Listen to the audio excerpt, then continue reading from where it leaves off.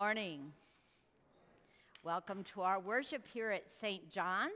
I hope it's warm enough for you inside. It is truly a blessing to gather together to give thanks and praise to our God. This morning we will begin with a confession and forgiveness as printed in the front cover of your bulletin. If you would stand and face the cross at the back of the sanctuary.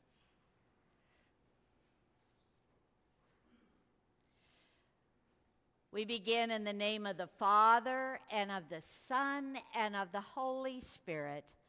Amen. Let us pray.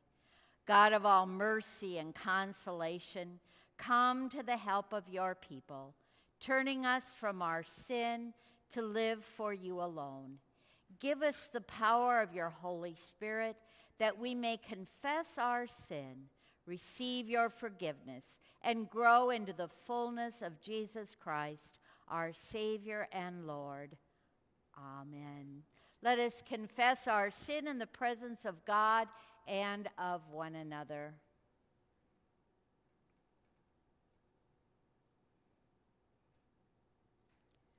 Most merciful God, we confess that we are captive to sin and cannot free ourselves. We have sinned against you in thought, word, and deed, by what you have done and by what we have left undone. We have not loved you with our whole heart. We have not loved our neighbors as ourselves. For the sake of your Son, Jesus Christ, have mercy on us. Forgive us, renew us, and lead us, so that we may delight in your will and walk in your ways to the glory of your holy name. Amen. In the mercy of Almighty God, Jesus Christ was given to die for us. And for his sake, God forgives us all our sins.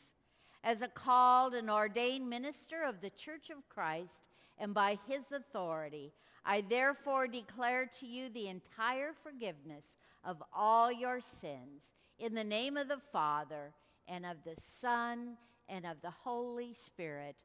Amen. Let us join together in our gathering hymn, Good Christian Friends Rejoice, hymn number 288.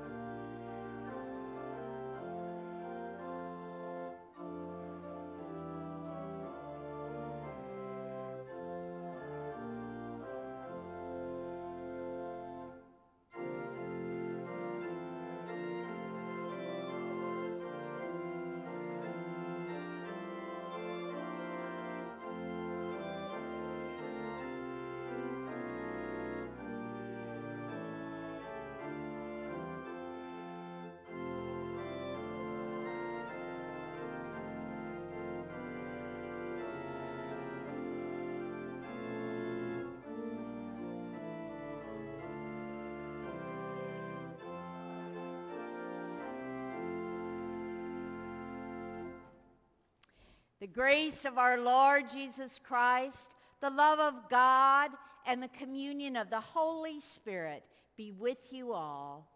And also with you. In peace, let us pray to the Lord. the peace from above, and for our salvation. Let us pray to the Lord.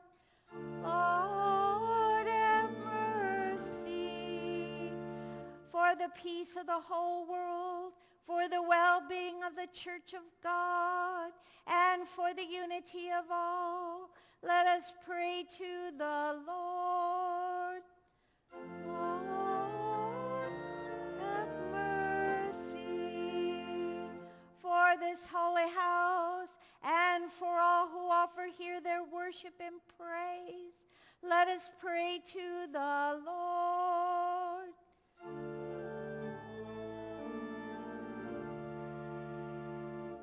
Help, save, comfort, and defend us, gracious Lord. Amen.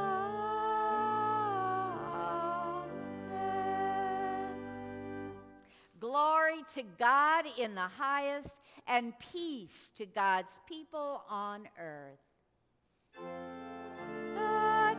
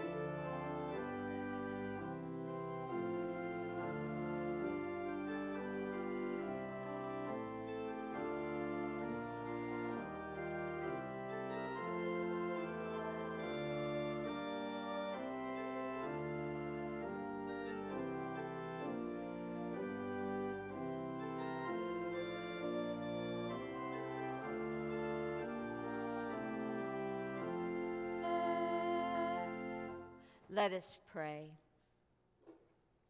Almighty God, you wonderfully created the dignity of human nature, and yet more wonderfully restored it. In your mercy, let us share the divine life of the one who came to share our humanity, Jesus Christ, your Son, our Lord, who lives and reigns with you in the Holy Spirit, one God, now and forever. Amen.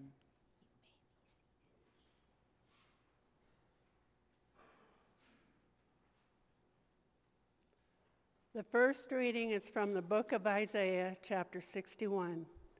To the people who returned to Jerusalem after the exile, the prophet proclaims that the Lord's salvation will fully come to pass. Jerusalem will become a shining light to the nation, and righteousness and praise will spring up as surely as the earth puts forth vegetation. Isaiah chapter 61, verse 10, 62, verse 3. I will greatly rejoice in the Lord, my whole being shall exult in my God, for he has clothed me with the garments of salvation. He has covered me with the robe of righteousness, as a bridegroom decks himself with garland, and as a bride adorns herself with her jewels. For as the earth brings forth its shoots, and as a garden causes what is sown in the spring to spring up, so the Lord God will cause righteousness and praise to spring up before all the nations. For Zion's sake I will not keep silent, and for Jerusalem's sake I will not rest, until her vindication shines out like the dawn, and her salvation like a burning torch. The nations shall see your vindication, and all the kings your glory, and you shall be called by a new name that the mouth of the Lord will give. You shall be a crown of beauty in the hand of the Lord, and a royal diadem in the hand of your God. The word of the Lord.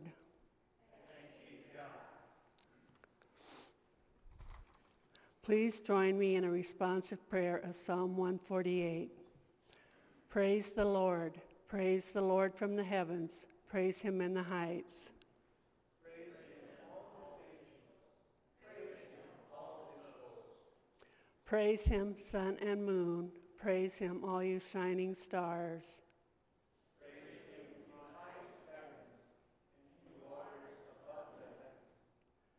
Let them praise the name of the Lord, for he commanded, and they were created.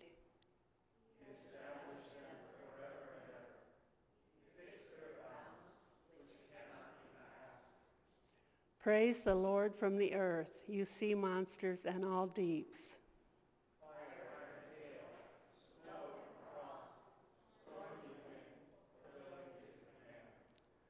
Mountain and all hills, fruit trees and all cedars.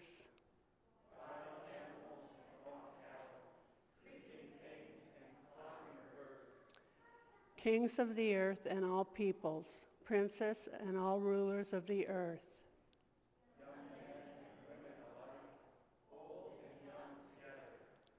Let them praise the name of the Lord, for his name alone is exalted.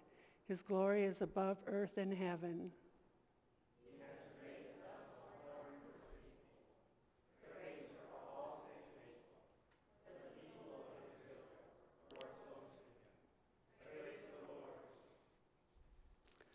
The second reading is from the book of Galatians, chapter 4. Paul seeks to show the Galatians that the purpose of Christ's birth was to liberate us from the law's condemnation so that we would be fully adapted into God's family as sons and daughters. Galatians 4, verse 4 through 7. When the fullness of time had come, God sent his Son, born of a woman under the law, in order to redeem those who were under the law so that we might receive adoption as children. And because you are children, God has sent the Spirit of the Son into our hearts, crying, Abba, Father. So you are no longer a slave, but a child. And if a child, then also an heir through God. The word of the Lord.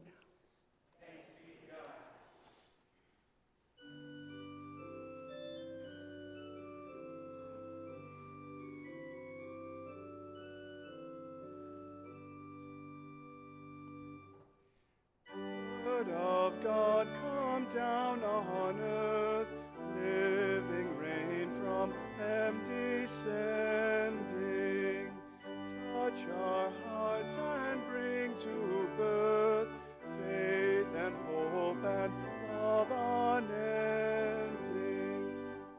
Word Almighty, we revere you. Word made flesh, we long to hear you. The Holy Gospel according to St. Luke, the 2nd chapter. Glory to you, O Lord. As this morning's Gospel reading is extended, please be seated at this time.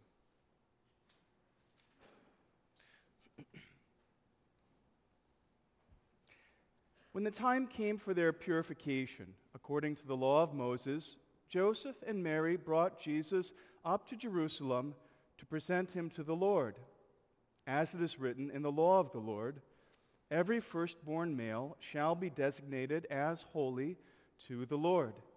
And they offered a sacrifice according to what is stated in the law of the Lord, a pair of turtle doves or 2 young pigeons. Now, there was a man in Jerusalem whose name was Simeon. This man was righteous and devout, looking forward to the consolation of Israel, and the Holy Spirit rested on him.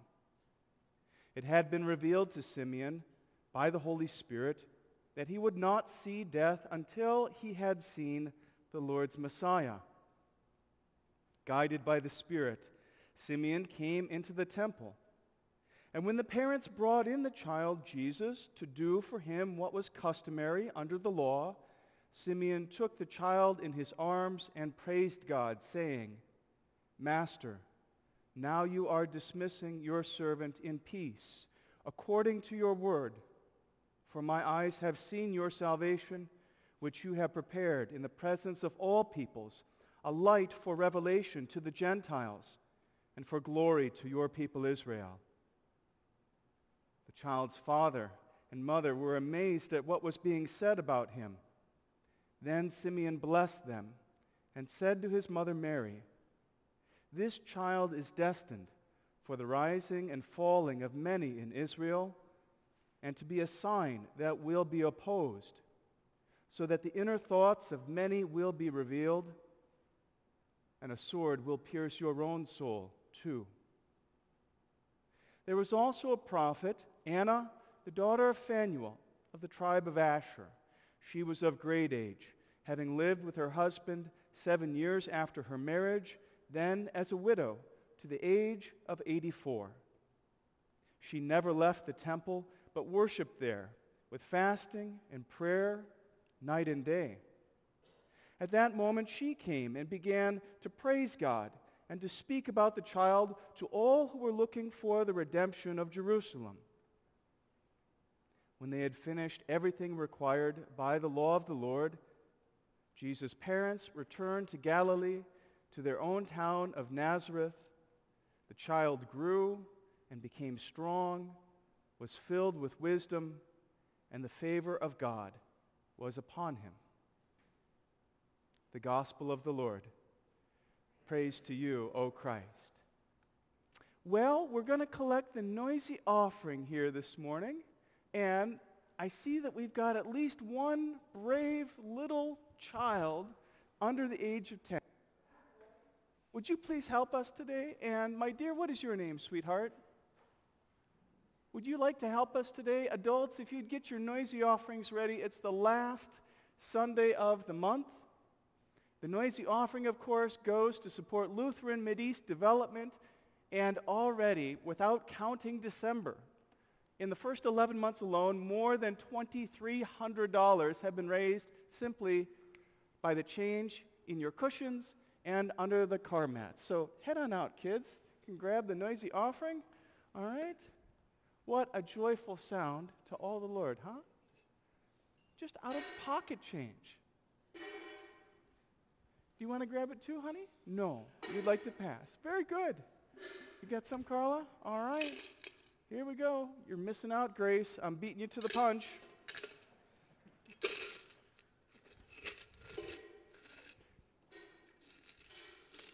All right.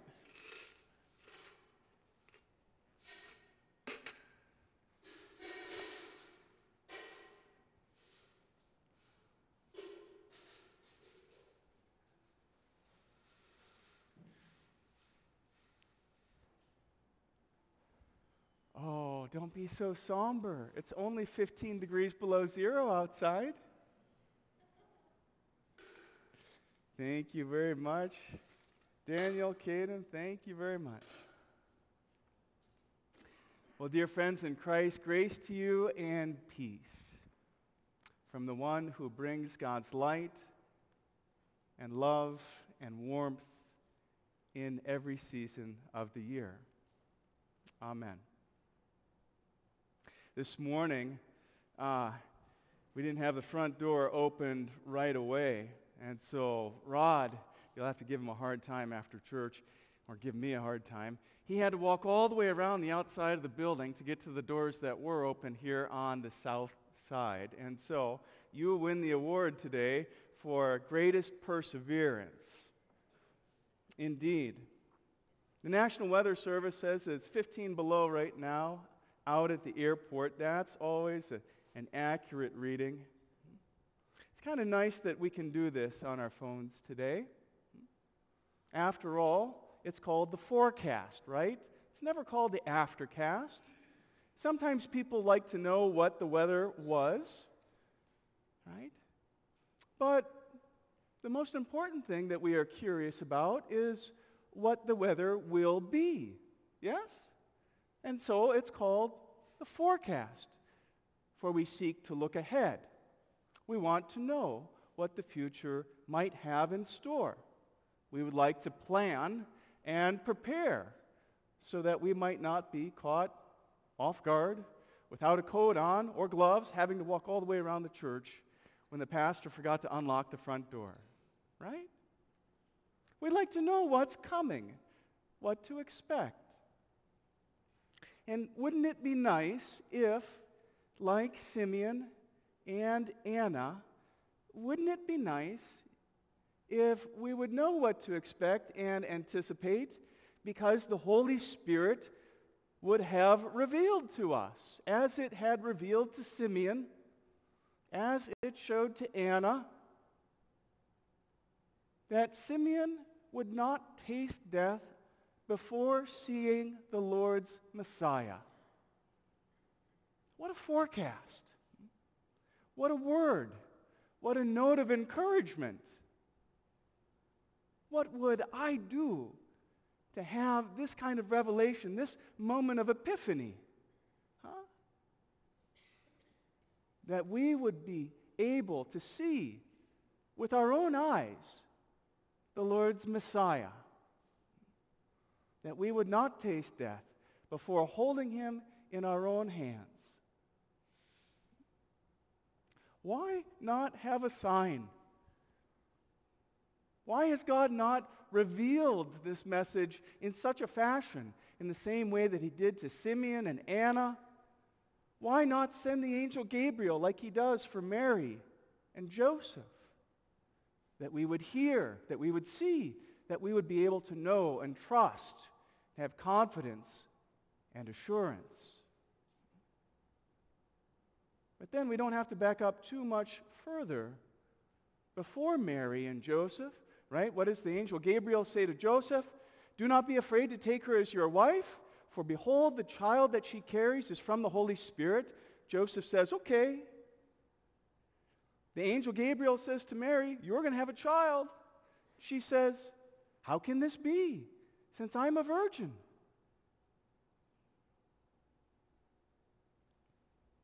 Her words really, though, are different in tone from John the Baptist's father, right? Do you remember how John the Baptist was married to Elizabeth? Elizabeth is the relative of Mary. And as the angel Gabriel visits Joseph and Mary, so also the angel comes to John the Baptist's father, Zechariah, and says the same thing to Zechariah that the angel says to Mary and Joseph. But Zechariah's response, though it uses the same words, or nearly so, must be in fact quite different in tone of voice. There must have been a hint of sarcasm or even skepticism in Zechariah's words. How is this possible? For I'm already an old man, he says to the angel. It's as though he's forgotten the story of Father Abraham and Mother Sarah, right? And what does Gabriel say to Zechariah? Because you have not believed what the messenger of God has been entrusted to share with you, because you have not believed, so you will be struck silent, mute, until the child is to be born.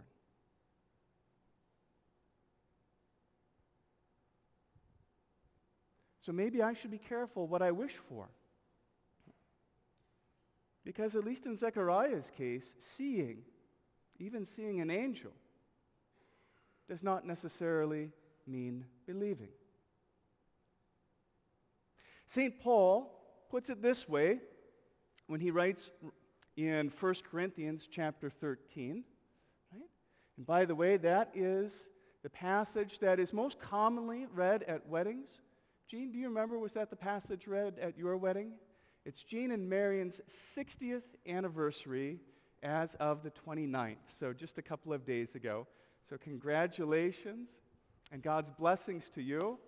And after the service with coffee, you'll have to tell us what your secret is for 60 years of happy, lifelong marriage. Congratulations.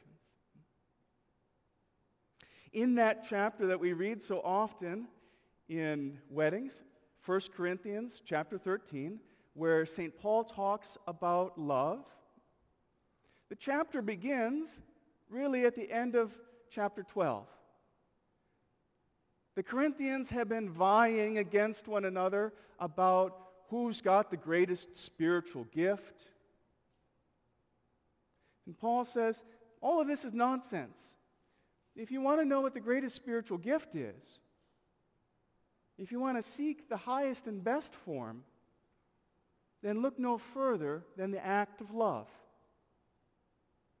You know what Paul writes? Love is patient. Love is kind. It's not envious or arrogant or boastful or rude. It does not insist on its own way. Love bears all things, believes all things, hopes all things, endures all things. Love never ends. God's love for us in Jesus Christ never ends. St. Paul says, when we think of everything that we can see on the face of this earth and all that has been created, all of these things will pass away, but God's love will not pass away. St. Paul says, when I was a child and not yet mature, I thought like a child, I acted like a child, I spoke like a child, but when I became an adult, I put an end to childish ways, and I stopped insisting, Paul says, if I may paraphrase, I stopped insisting on the necessity of seeing with my eyes. Because now we see dimly as though in a mirror. Now, you guys look at a mirror this morning, right, when you're brushing your hair and brushing your teeth, and the mirror is great. But in St. Paul's day, mirrors were not nearly so beautiful and bright. It was more like looking into a silver platter that hadn't been polished for many years. It was tarnished with age and dim and foggy. This is what Paul means when he says, presently, when we look for the face of God, when we try to see Jesus with our eyesight, it is as though we see in a mirror dimly. But the day will come when we will see face to face, when we will see Jesus just as clearly as you and I see one another at present today. At the moment, we do not walk by sight, but rather by faith. We would like to know what the future holds, that we could look ahead and see what was on down the road so that we could plan and prepare and decide whether we need to wear the heavy coat or just the light jacket to church on Sunday morning.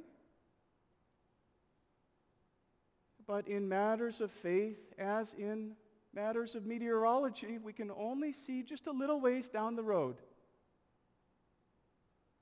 And the distance which we can see, in terms of faith, I don't know that it's absolutely necessary for us to use our eyes. For what does Jesus say to Thomas when Thomas demands, I will not believe unless I can see his side and put my fingers into the wounds on his hands? A week later, Jesus appears before Thomas. He says, touch me. You can see that a ghost does not have flesh and blood like I do. But I tell you, Thomas, do you believe because you have seen? Blessed are those who have not seen and yet have come to believe. Sisters and brothers in Christ, the good news is this, that though we cannot yet see with our eyes, the day will come when we shall stand face to face with the Lord Jesus. The good news is also that until that time, when we stand with Simeon and Anna and all the saints in light, until that day, what God does reveal to us, to each of us, to all the world, will be enough. That despite the fact that our eyesight is dim and our vision is sometimes cloudy, we will be able to know and trust that we have been adopted into God's family, that we are heirs with Jesus Christ, and that we now have the prerogative, the right to cry out, Abba, Father. Thanks be to God for the love of our Lord Jesus and for the gift of the Holy Spirit that sustains us all our life. Peace be with you, dear sisters and brothers. Amen. Let's join our voices in singing hymn number 300, and let's multiply the sound. Let's rise at this time and sing together.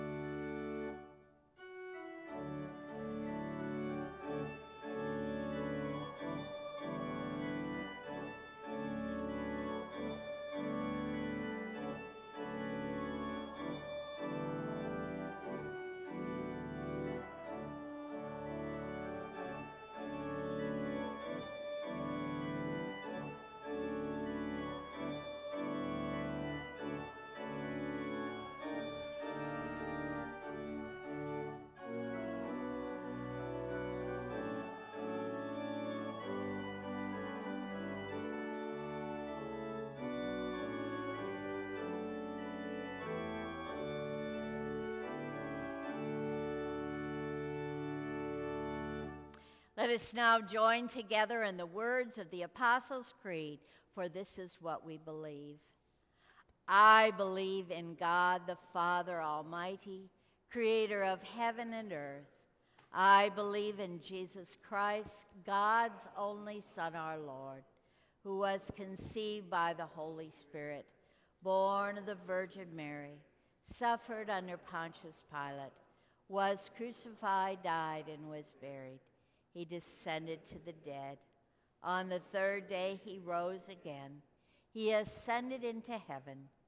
He is seated at the right hand of the Father, and he will come to judge the living and the dead. I believe in the Holy Spirit, the Holy Catholic Church, the communion of saints, the forgiveness of sins, the resurrection of the body, and the life everlasting. Amen. You may be seated as you prepare your hearts for prayer.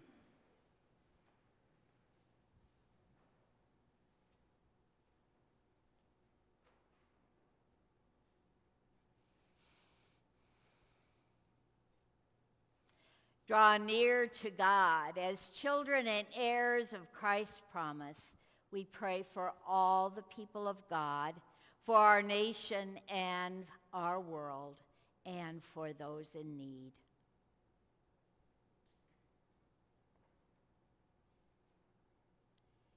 We pray for the faith communities of this town and the surrounding areas, the state, and our country and our world. Help us to see ourselves in our neighbors, especially those who are different from us. Draw us together in common service to those who are hungry and poor and oppressed. Lord, in your mercy, for those who wait in the shadow of death, for those who are ill, for those who struggle to see the future, and for all who lack even their basic needs. Transform them with a vision of eyes that have seen the salvation of our Lord. We pray for those in need this morning. We ask that your healing hand be placed upon them. Barry and Cliff and Dean and Tim and Alma, Ken, Morgan, Bridget, Alice, Pam, and Jane, and all others that we name in our hearts.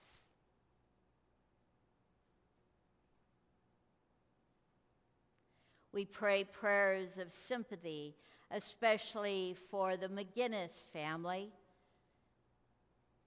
for Greg as he lost his mother, Doris, and laid her to rest, and celebrated her life and celebrated her entrance into the church triumphant. We pray for Christy, whose grief is fresh, as she grieves the loss of her mother, Loretta. Be with the entire family, brothers, sisters, grandchildren, friends. Be with them all as they grieve, as they celebrate the Lord, that the Lord is with them. And the Lord is truly holding Loretta in a beautiful, beautiful place. Lord, in your mercy, into your outstretched arms, O God, we commend ourselves and all for whom we pray, trusting in Jesus Christ, the light and life of the world. Amen. The peace of the Lord be with you all. Let us share the peace and Happy New Year with our friends and family in Christ.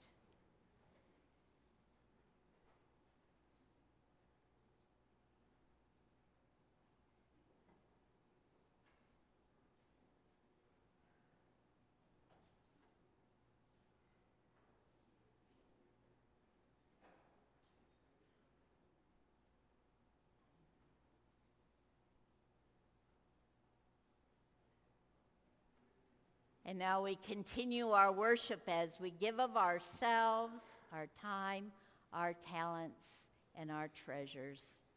Let us worship.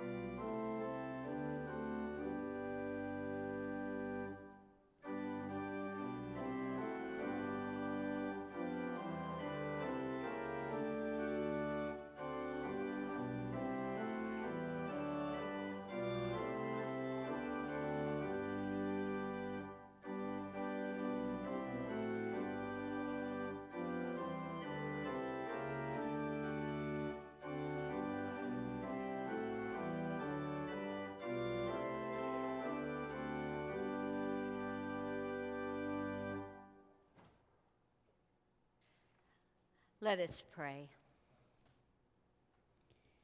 God with us, you came as a baby to a manger. You slept on straw and greeted shepherds.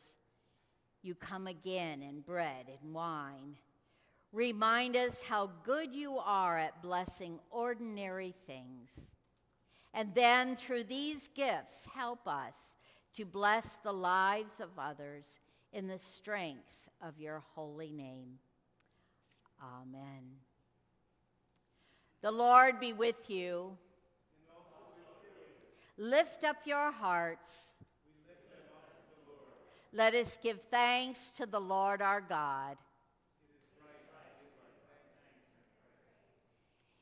It is indeed right and salutary that we should at all times and in all places give thanks and praise to you, Almighty and merciful God, through our Savior, Jesus Christ.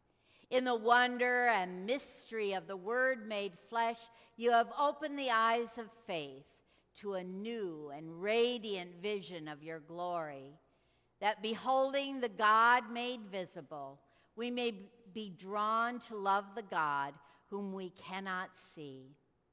And so with all the choirs of angels, with the church on earth and the hosts of heaven, we praise your name and join their unending hymn.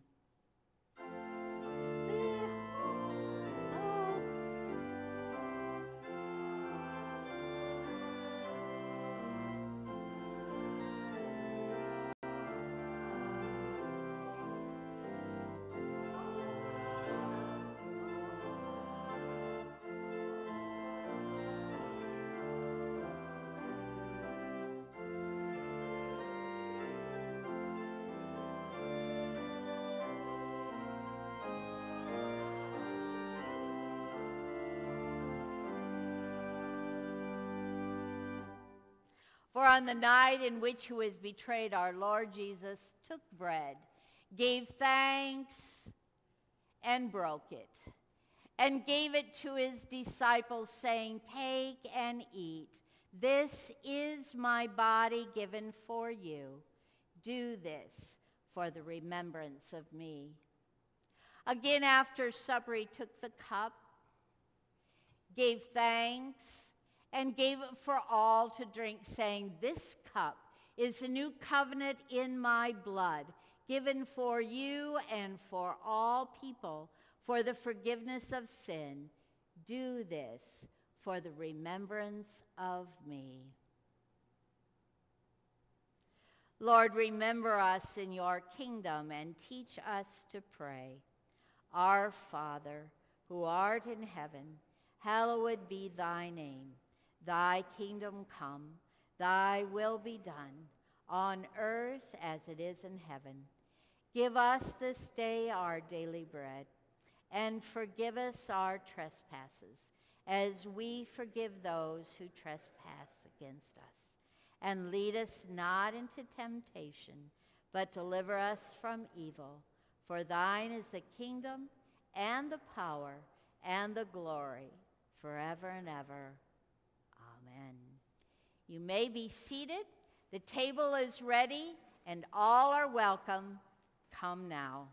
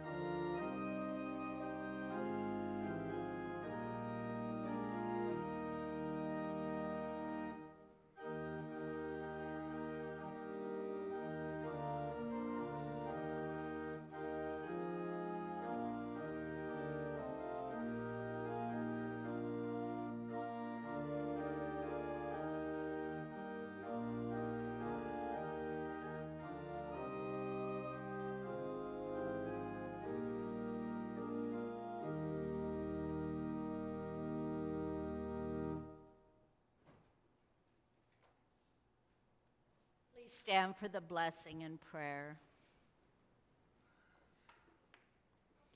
May the body and blood of our Lord and Savior Jesus Christ strengthen you and keep you in his grace.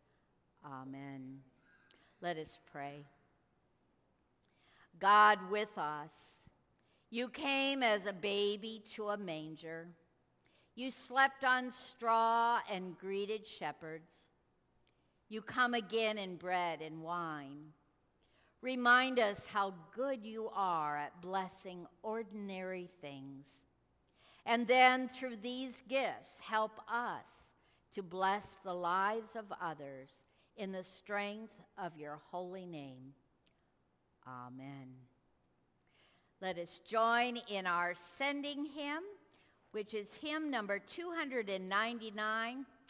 How appropriate. Cold December flies away. That would be good.